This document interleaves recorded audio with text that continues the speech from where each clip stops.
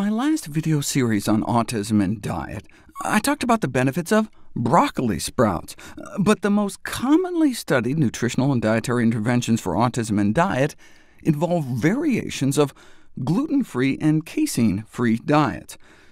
Where did that even come from? In the 80s, a team of respected Norwegian researchers reported a peculiar finding. They were comparing the urine of autistic children to the urine of normal children in hope of teasing out any differences that could lead to hints as to what the cause is. This is a urine profile, which shows spikes for each of the various components. This is what normal urine comes out like, with the peptides region pretty quiet. Peptides are like small pieces of proteins, and normally we shouldn't be peeing out much protein. But this is the urine profile from a child with autism, with all sorts of peptide spikes. Here's another one.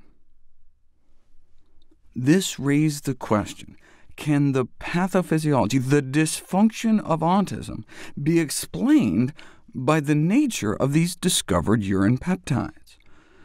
First, they had to answer, where do the peptides come from? They didn't know. But there was a clue. Most of the parents of autistic kids reported that they got worse when they were exposed to cow's milk. Well, there are these two proteins, gluten, a protein in wheat, and casein, a protein in milk, that break down not only into peptides, but exorphins.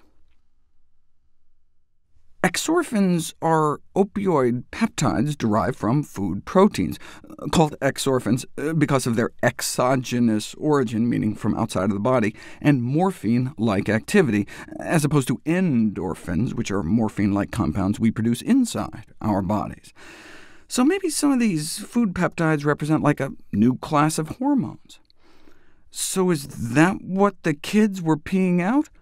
Apparently so, as some of those peptides had opioid activity. OK, so maybe they're on to something. There are two types of opioids that have been found in milk. One is the casomorphins. In view of their morphine-like activity and their origin, they're breakdown products, fragments of the milk protein casein. What's the other one? The other opioid is the actual opiate morphine. There appears to be actual morphine in milk. This can't just be a coincidence. It's hard to believe that these or other types of opioids found in the milk are devoid of physiological or nutritional significance. And think about it.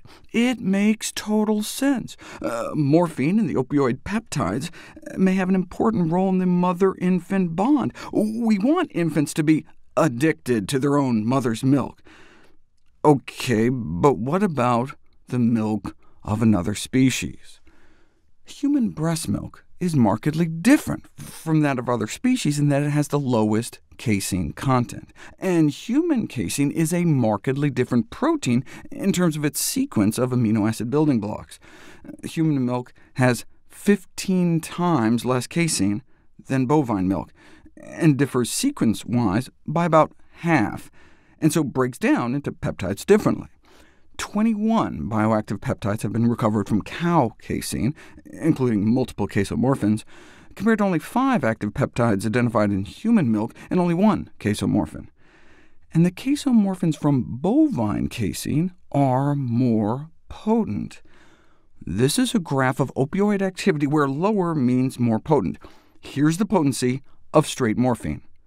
And here's bovine casomorphin, significantly more potent than the weak opioid peptide from gluten, which is more comparable to the human casomorphin from breast milk. And indeed, when you expose human nerve tissue to bovine casomorphin, it acts more like morphine than the casomorphin from human breast milk, in terms of epigenetic changes in gene expression, not only providing a molecular rationale for recommending breastfeeding over cow's milk formula, but also providing a possible explanation why casein-free diets have been reported to mitigate some of the symptoms of autism. What's good for the goose may be good for the gander, but what's good for the cow could be harmful to the human.